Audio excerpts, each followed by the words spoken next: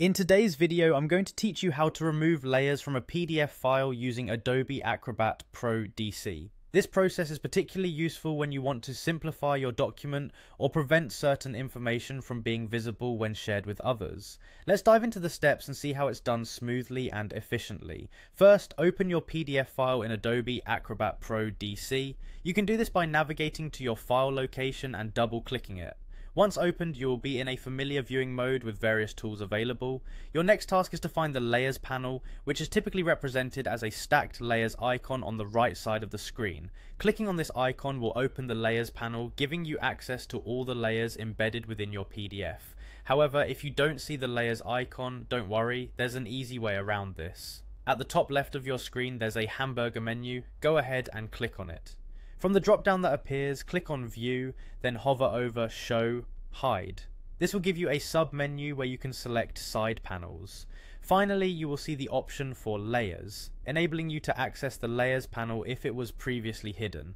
Now that you have the Layers panel open, you'll see a list of all layers included in your PDF document. Find and select the layer you wish to work with. Upon selection, notice there's an eye icon located to the left of each layer name. Clicking this icon will hide the layer from view within your document.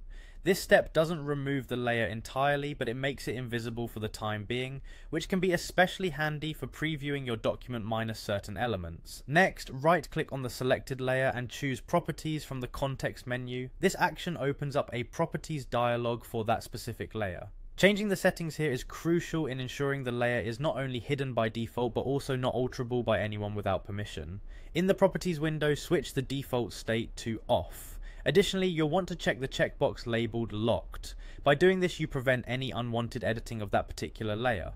Moreover, you'll want to ensure that the layer is set to Never Visible under the visibility settings. This setting ensures that regardless of the environment or software used to open the document, the layer will remain invisible. Finally, with all these adjustments made, click OK to apply the changes you've set. And there you have it. Your selected layer is effectively removed from being visible in your document, making it neat and ready to present or distribute as required. Thanks for watching, and make sure to subscribe for more how-to tutorials just like this one.